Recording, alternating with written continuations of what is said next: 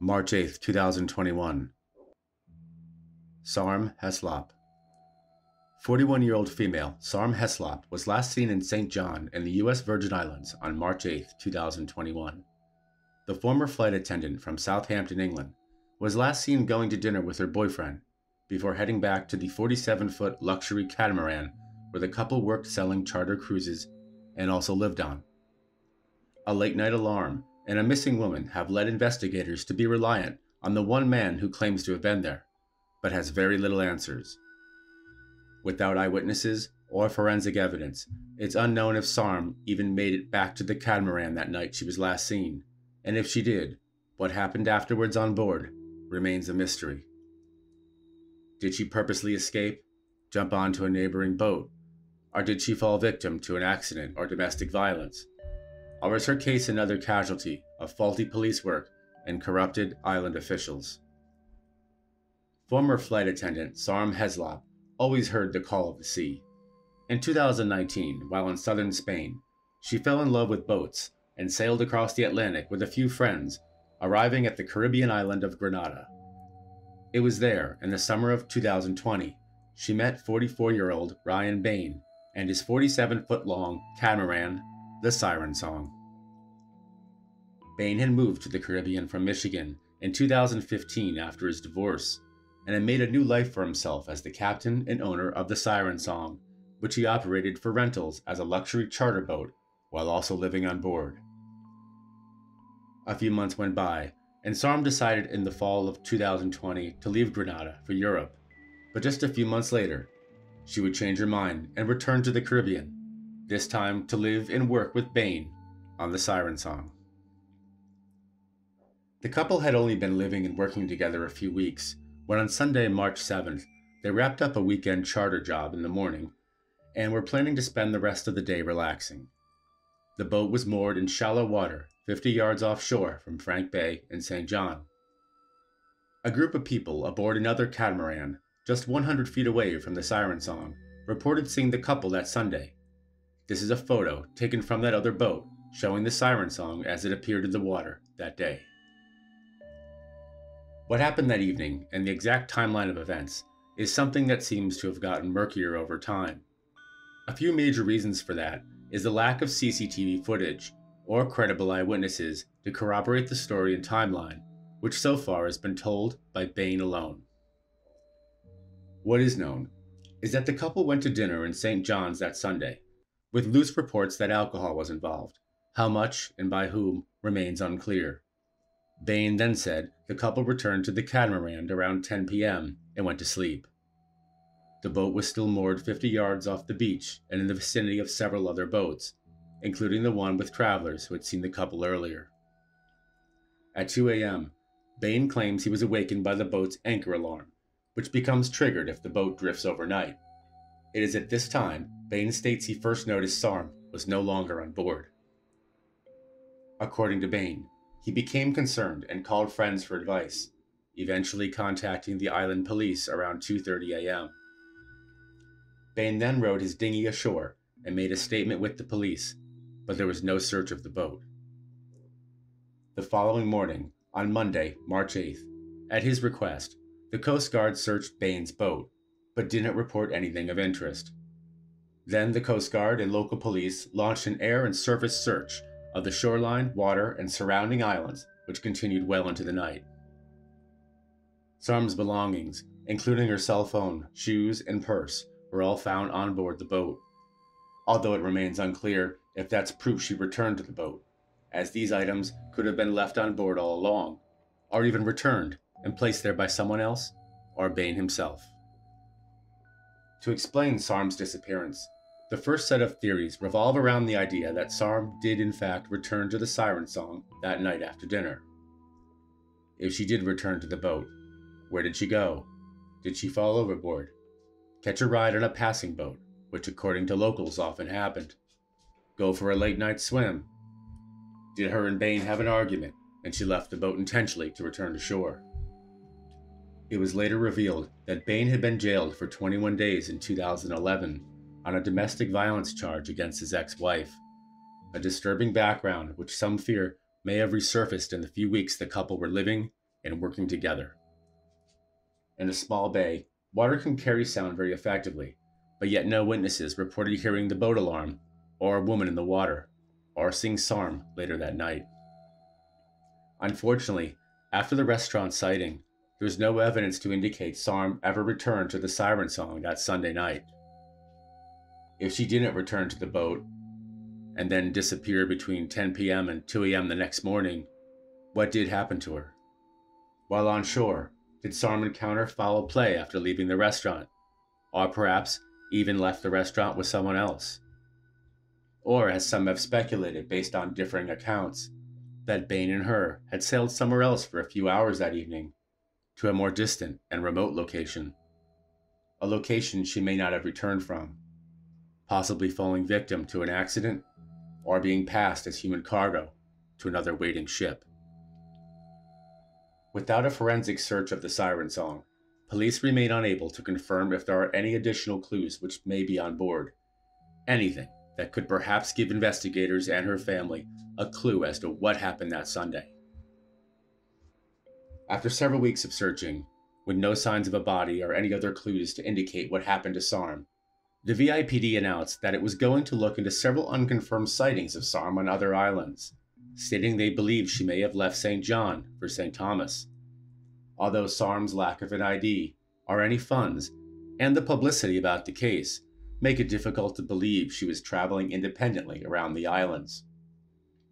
As the year progressed, the case went cold, and Virgin Islands police did not search Bain's boat, and without any evidence against him, he was allowed to leave the area, which he did. Then in November 2021, reports surfaced in the media that Bain had been laying low in Grenada, about 500 miles from the Virgin Islands, trying to sell the siren song, now rechristened Orion's Belt. News of Bain attempting to offload the siren song before a full forensic search of the boat could be completed brought renewed calls by Heslop's family and friends to have law enforcement intervene in the investigation before it's too late, and the boat is sold, and any evidence that may be there is lost forever. The VIPD continues to seek Bain's cooperation in its investigation, stating they need his voluntary involvement since he was the last known person to have contact with Sarm, but to date, Bain has not responded, apart from a letter written by his attorney. Sarm's parents have made several passionate pleas for both the British and US authorities to step up the investigation, but so far, the case remains unsolved. As of the making of this program, no warrant has been granted for a full forensic search of the siren song, and although he is a person of interest, Bain has not come forward to offer any further assistance. Sarm Heslop is 5 feet 8 inches tall, with long dark brown hair and a large, colorful tattoo on her shoulder of a seahorse, butterfly, and flower. If you have any information about the whereabouts of Sarm Heslop, or if you have seen or remember any detail which could aid investigators, please contact the Virgin Islands Criminal Investigation Bureau or Crime Stoppers, U.S. Virgin Islands at 800-222-TIPS.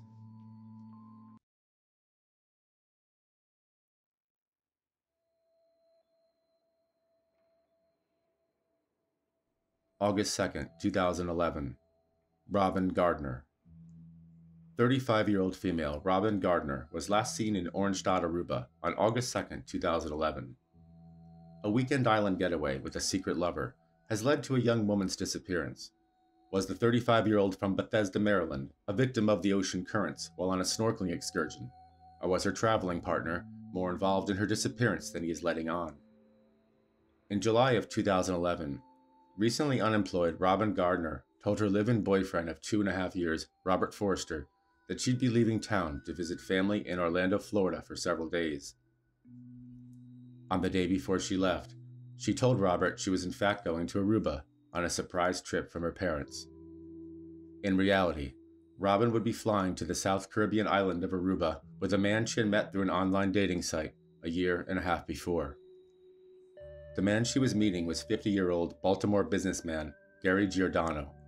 According to friends, the two had a rocky on and off again relationship for the past year, sometimes not communicating for months. Robyn and Giordano arrived in Aruba on July 31st, and were staying at a resort and casino in Oranjstad, which would be the location Robyn was last seen at. On the afternoon of August 2nd, according to Giordano, the two had been out for a snorkeling excursion at Baby Beach, where the 50-year-old claims the last time he saw Robyn was when he tapped her leg underwater, signaling her to return to shore. Giordano claims that when back on shore, Robyn was nowhere to be seen, and he immediately feared a current or riptide had swept the young woman out to sea. Authorities were never able to confirm the snorkeling story, although Giordano claims to be a certified scuba diver, which makes Robyn's disappearance while snorkeling even more puzzling. Gardner's family and boyfriend back in Maryland immediately cast doubt on the snorkeling story, claiming Gardner had no interest in snorkeling or swimming and was more of a margarita by the pool type of girl. Robyn had communicated with her boyfriend in Maryland the entire time while she was in Aruba, with her last social media post at 2 a.m. on August 2nd simply saying, "This sucks." Was this an indication of trouble in paradise?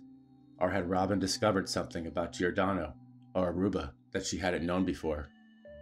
Robert said his last message from her was a text, in which he claims she said, "I love you, we'll talk and sort things out when I get back." Giordano reported Robyn missing to Aruban authorities around 6 p.m. that evening.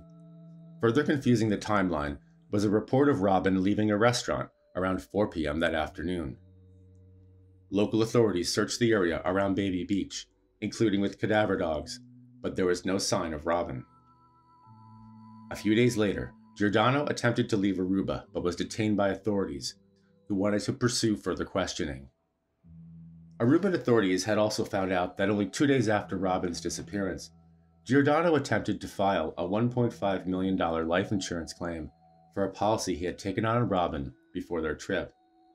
The claim would be denied. The insurance company disputed his claim that they were partners, but he would go on to sue them for a payout, but the case was tossed, and it was Giordano who would eventually get sued by the insurance company for making a fraudulent claim.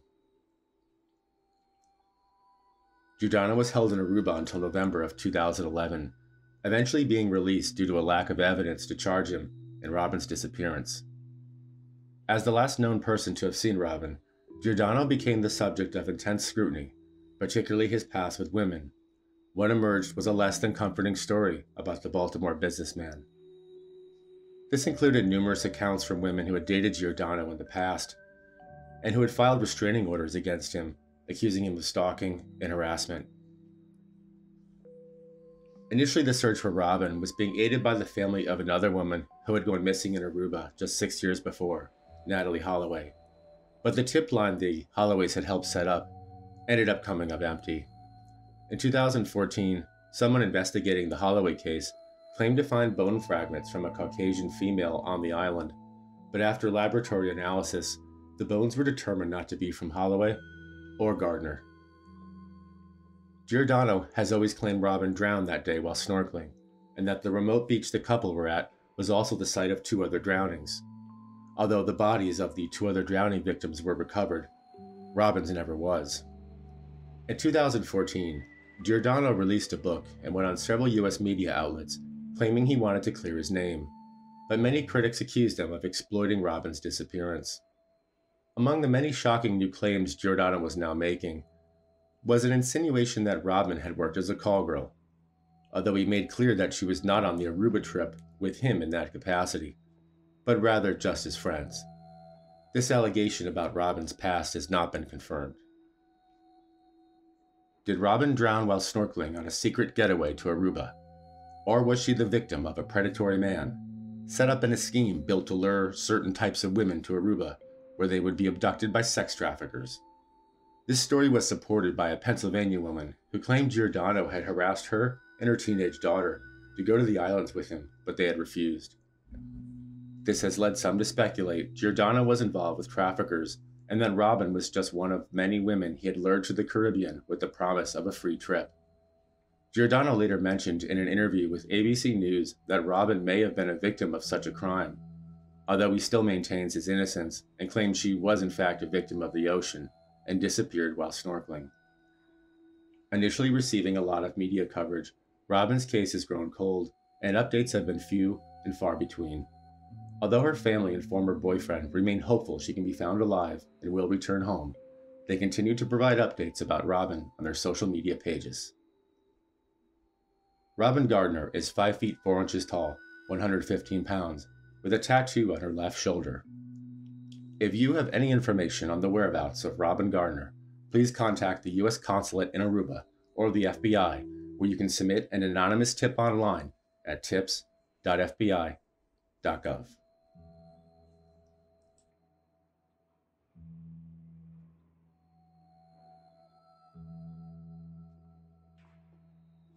September 18, 2019. Lucy Shuhmann. 48-year-old female Lucy Shuhmann was last seen in St. John, U.S. Virgin Islands, on Wednesday, September 18, 2019. A hike through paradise that turned into a maze of unresolved questions. What happened to the solo traveler who vanished one afternoon, never returning to her vacation rental, leaving behind her belongings and a cryptic trail of clues with no answers? 48-year-old Lucy Shuhmann had a love for St. John's. She had been to the Caribbean island several times before, and reportedly had many friends who lived there. So it was no surprise when the med student from Louisville, Kentucky, booked a trip alone in September 2019 to go to the island for some recreation and personal peace. Not much has been made about Lucy's private life. The majority of what is known has been provided by people who claim to be friends of hers from either medical school, her past as a pilot, or from St. John's. It didn't become known until later, but this trip to the island for Lucy was different than ones in the past. For starters, she wouldn't be staying for free with friends. Instead, she booked her own private accommodations, and she kept her arrival and travel plans private. It was later revealed she hadn't even told her friends that she was visiting the island. Nothing is known of Lucy's activities or the people she spoke with after her arrival up until Wednesday, September 18th, when Lucy left her vacation rental for a day of outdoor recreation and tropical beauty. The evidence suggests that she was planning on going for a hike in the Virgin Islands National Park around 8 a.m. that morning. That would be the last time anyone would see Lucy Shuhmann. 2 days later, on Friday, September 20th, the owner of the Coral Bay vacation property that Lucy had rented called 911 around 6:30 in the evening. The owner had become alarmed when Lucy had not returned the keys and checked out as planned the day before, Thursday. They were also concerned she had left behind her belongings at the property, including her cell phone. It soon became known that on the 19th, Lucy had also failed to return a rented yellow Jeep Wrangler. As authorities began to search for Lucy, the first of many gaping holes in the case appeared. What had she been doing so far on this trip? Had she seen or met anyone? What was her mental state like? Was there security camera footage of her somewhere on the island? Unfortunately, there would be no answers for any of those questions. Investigators caught a break when the rented yellow Jeep Wrangler she had been driving was found in a parking lot in the Salt Pond area in the national park. But there was nothing inside to indicate what may have happened to Lucy. While searching the park, investigators also found a day pack belonging to Lucy located near the edge of a cliff by the top of Ram Head Trail. The discovery of the day pack, with its change of clothes and her ID, would only lead to more questions. Did Lucy leave the day pack while on a hike, or was it placed there by someone else as a diversion? Had she been forced to leave it in a hurry, or had she fallen off the trail? According to hikers, the Ram Head Trail is popular with tourists and not described as particularly dangerous. And apart from exposing the hiker to a lot of sunlight, it is generally thought it would involve a great deal of effort to fall off or otherwise harm yourself while walking on it. In addition, Lucy was also a very experienced hiker and familiar with this trail, so a fall seems even less likely. The search continued as authorities, including Virgin Island National Guard, launched forays into other trails, beaches, and roadsides in the Salt Pond area. Unfortunately, the immediate search was stymied by poor weather from Tropical Storm Karen, which made the challenging terrain strewn with steep inclines and heavy vegetation even more difficult to search.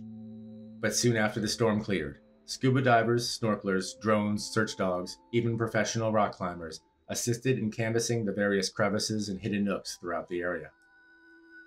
Several months later that fall, after logging over 2,000 search hours, the Park Service announced it would scale back the search for Lucy. Authorities made a note they would not speculate on what had happened to her, but would continue to follow leads wherever the case may go. With nothing to go on and very little information available, Lucy's case went cold. According to sources who claimed to know Lucy, she was a graduate of the University of Louisville Medical School.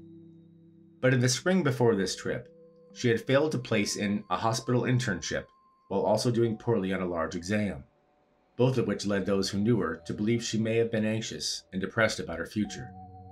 But was she feeling bad enough to disappear forever? What her state of mind was like when she arrived in St. John's is unknown. Perhaps she was depressed, or she could simply have been looking for some alone time in a familiar place that she loved. There have been virtually no updates on this case, and so far Lucy's disappearance and the clues left behind have only created more questions for investigators.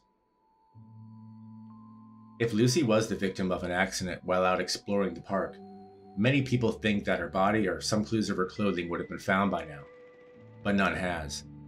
Also, law enforcement mentioned early on they do not believe Lucy fell off the cliff while hiking. There also remain questions about the identities and involvement of the owner and employees of the rental property and the car rental place. What was their relationship with Lucy? Was she being followed or possibly extorted? Then there's the question if she was even on St. John's that day at all. Is it possible she went out boating with someone, took a ride in someone else's car, or took a swim, putting her into danger in the water? Given the small size and population of the island, many believe it would be difficult for her to remain undetected on land for long. Or is it possible that Lucy may have had other plans that she kept secret from everyone? Plans where she is alive and well, and living a new life somewhere else. Lucy's family has maintained their privacy and offered very little more than thank yous to those who have helped search for their daughter. Her friends and colleagues maintain a presence on social media, where they share stories, check for updates, and offer support.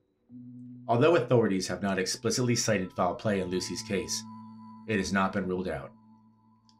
Lucy Shuhmann is 5 feet 8 inches tall, 130 pounds.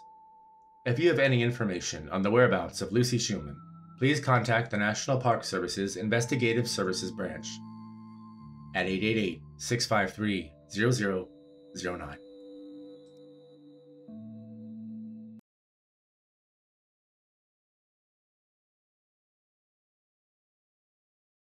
March 24, 1998.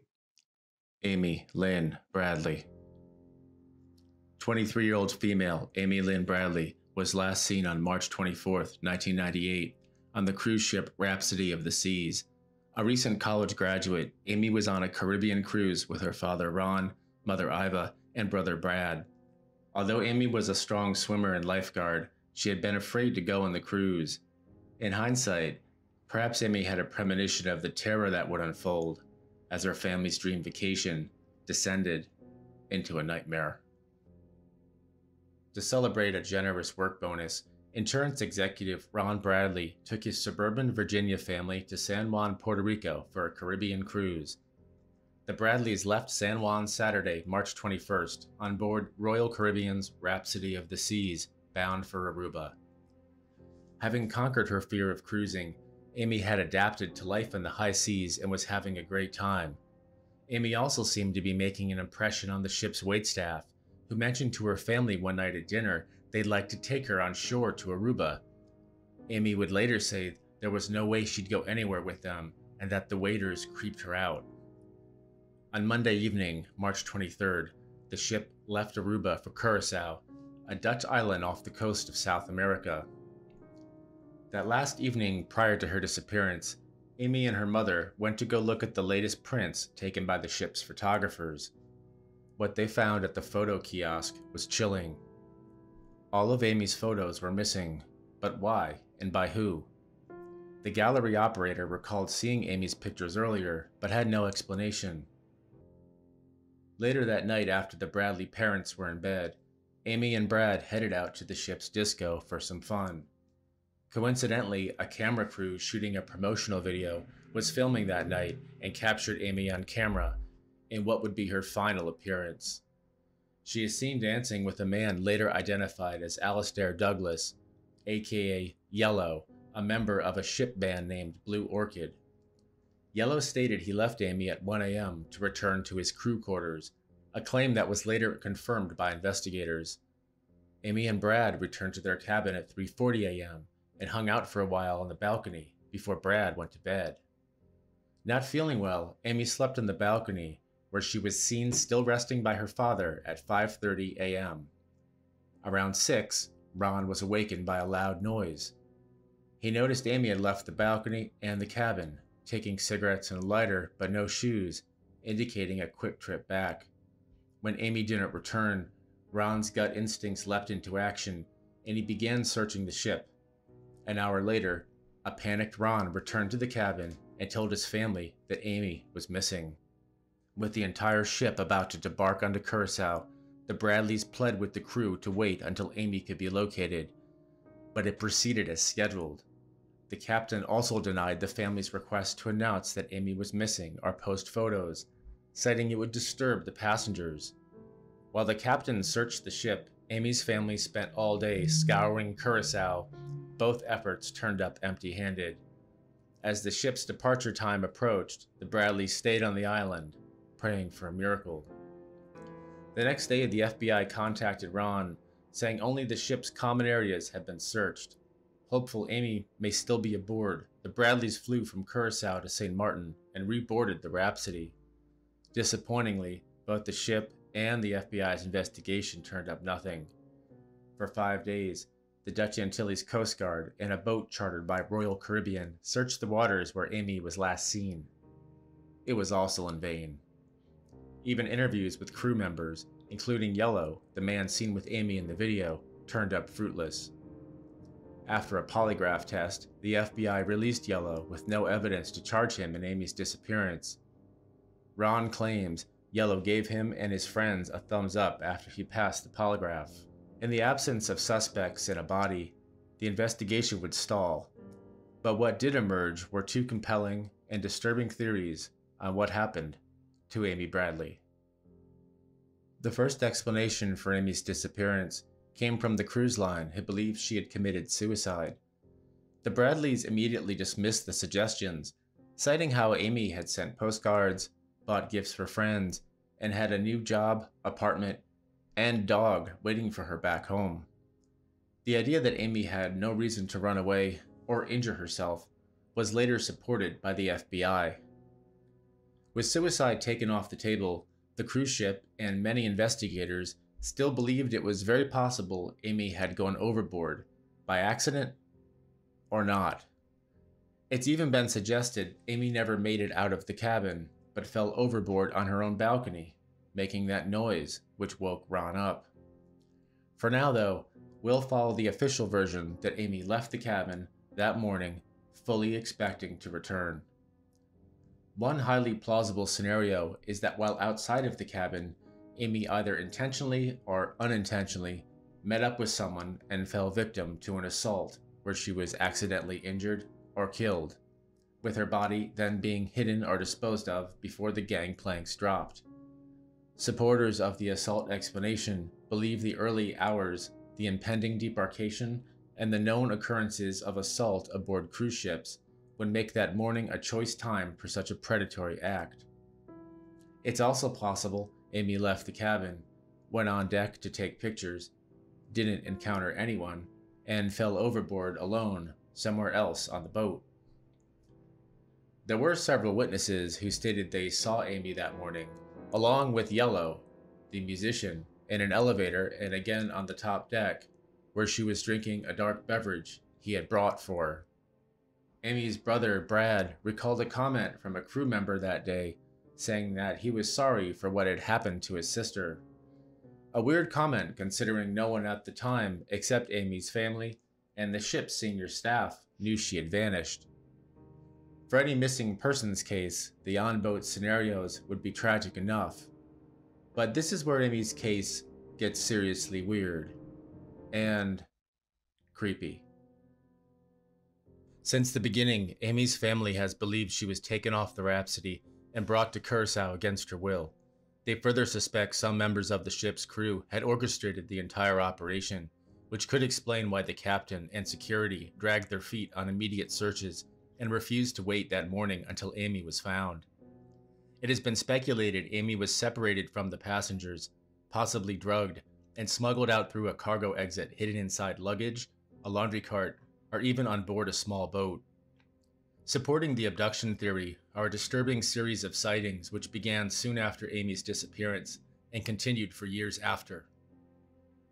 In August of 1998, just 5 months after Amy was last seen, 2 Canadian tourists reported seeing a young woman with identical tattoos to Amy on a Curacao beach.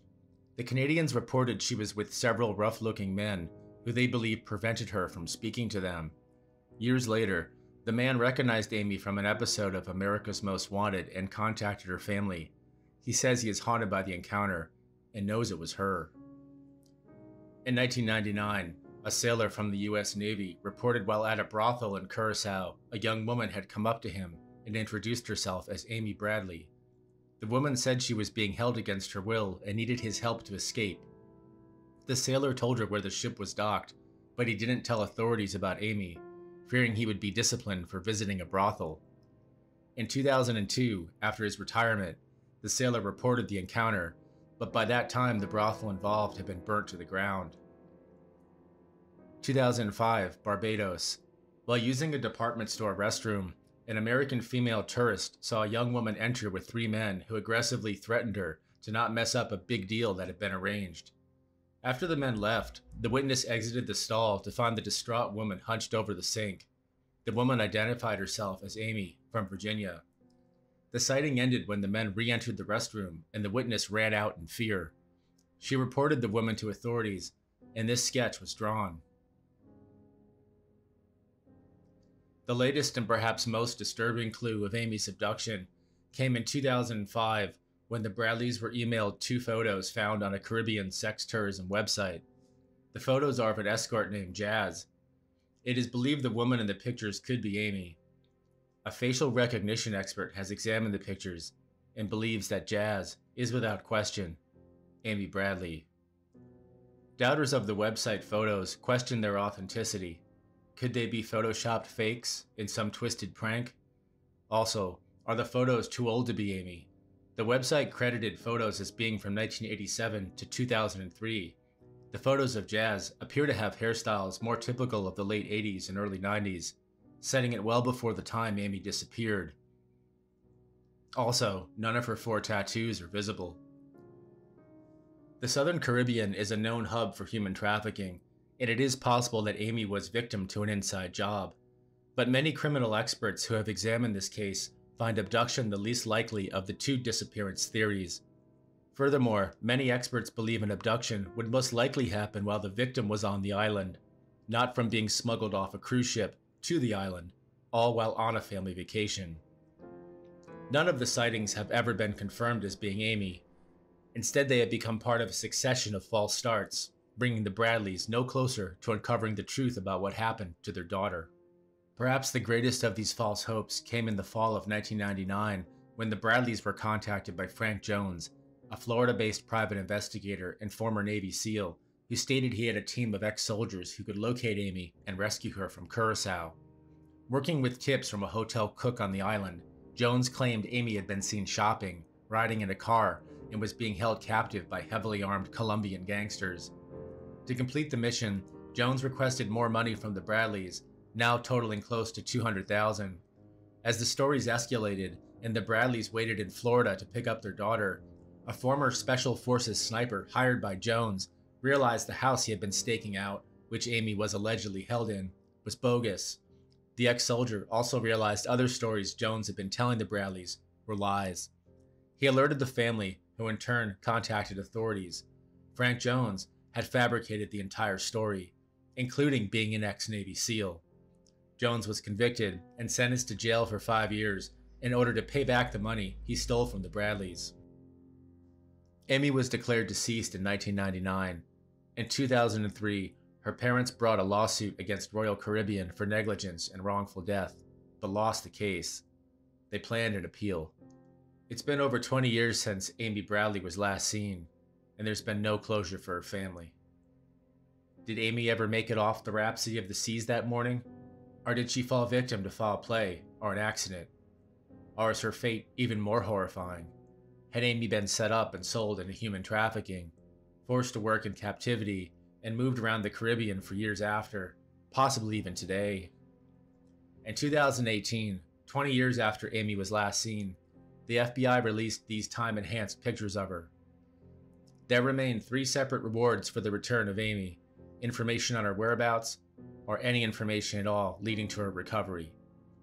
If you have a tip on the fate of Amy Lynn Bradley, contact the FBI or American Consulate, or leave an anonymous tip at tips.fbi.gov.